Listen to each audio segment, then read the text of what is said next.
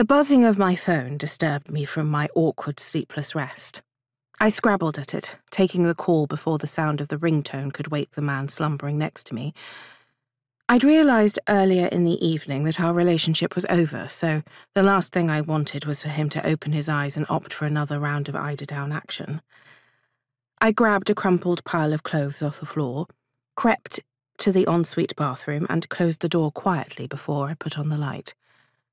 The call was from my brother, and when he rang in the middle of the night, it wasn't going to be a conversation that I wanted overheard.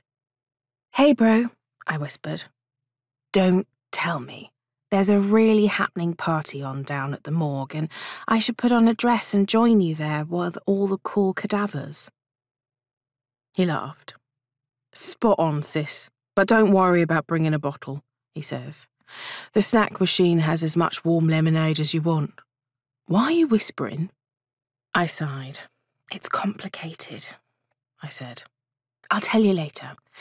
Actually, I'll tell you now because I don't have my car with me. I'm at Jay's. Can you come and get me? Otherwise, I'm stuck here until morning unless I start hitchhiking." There was a pause. "Please don't tell me you two are splitting up," he said. "You only just introduced me to him, and he's a really great guy." "Wills, I can't talk about this now. Please come and get me, and I'll play Raise the Dead Body with you at the Slaps." I rattled off the address and ended the call before he could argue. Then I dressed as quietly as I could in the teensy cocktail dress and strappy heels I'd been wearing earlier. It was a swelteringly hot July night, and I hadn't even bothered with a jacket when I left my house. I'd held housewarmings in smaller rooms than Jay's bathroom. Like every inch of his house, it had been decorated by a professional, which meant stark, minimal fittings, shades of magnolia, a crew, champagne and taupe, and far too many mirrors to suit a girl who'd just dragged herself out of bed post-shag and needed to make a swift exit. Extensive titivation wasn't on the agenda.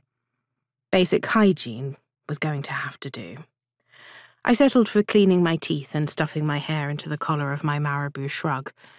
I wasn't poised to win any modelling contracts, but I wouldn't be mistaken for a vagrant and offered change. It was the middle ground I usually pitched for.